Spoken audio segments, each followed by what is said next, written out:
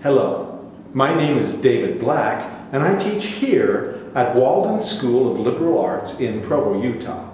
Let me tell you about the STEM Arts Alliance, my program to infuse art and history into science, technology, engineering, and math classes.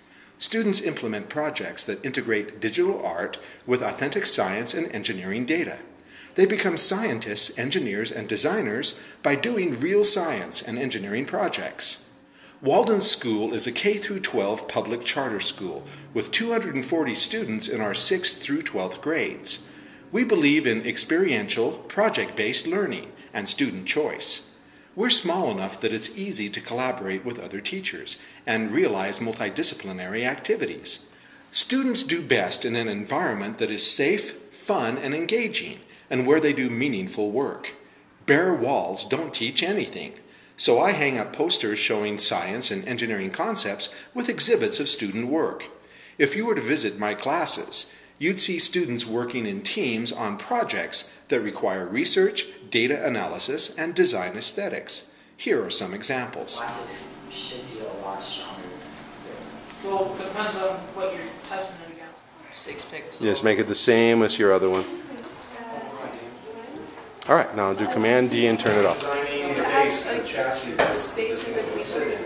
You also know how to figure out the gears and He's making a different design. We're trying to think of two different ways that we can do it, and then we'll decide which one we like. And maybe incorporate parts of both designs. Instructions, we know Our that. algorithm is working. It's basically, say we have A through B, B being the max value, A being the minimum. Here's my infographic on life expectancy in the U.S. I am an interactive teacher, digging in with students on projects and demonstrating my own. I teach by doing and through guided practice. For skills-related subjects, such as 3D modeling, I show how to use the tools to build specific skills, including vertex modeling or hierarchical linking. Then let the students work on summative projects of their own which demonstrate these skills. They also work on large-scale group projects. The STEM Arts Alliance isn't meant to replace any state-required curriculum, but to be more creative in how we implement it. We choose projects that meet state and national standards, use real data, involve the engineering process with digital art technologies, and teach 21st century and Common Core skills. Although these projects take more time than other types of student activities, I find that student retention of content and motivation are much higher. The end results are memorable. I implement projects that move students from being passive to active to creative learners. They engage in real-world problem solving. It's a very hands-on, student-centered approach.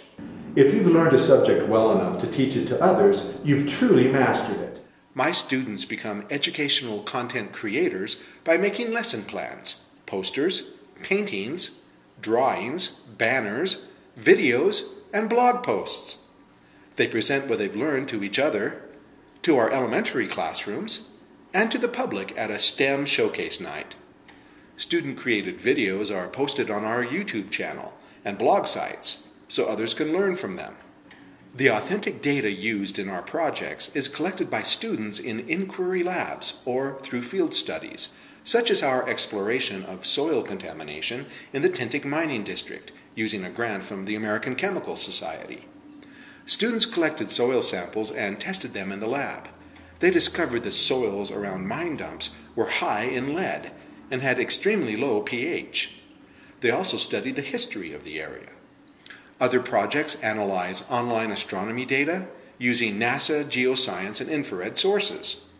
We work directly with NASA scientists and astronomers. My students create posters and science fair projects and present them at national conferences. We visualize data as images and 3D models, which allows us to notice patterns and details that aren't apparent from the raw numbers. It often takes formatting and computer coding to get the data to play nice, but the results are worth the effort. I am building a computer science program at Walden School from the ground up, which includes robotics and Python, Java, and now Scratch programming languages. My students are innovators because they take creative ideas to completion.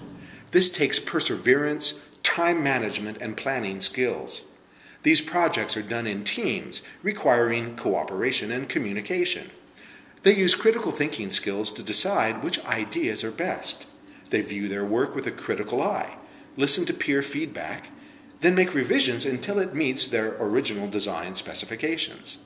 My design students identify a need, decide on a potential solution, then carry it from concept through detailed design to 3D printed prototype to finished product.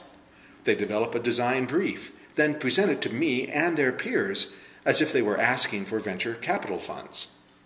As they work with others, solve problems, communicate proposals, and innovate, they develop the skills to create their own businesses and gain success in a technological society. Thank you for this opportunity to share just some of what we're doing. To find out more, visit our blog sites at elementsunearthed.com and spacedOutClass.wordpress.com.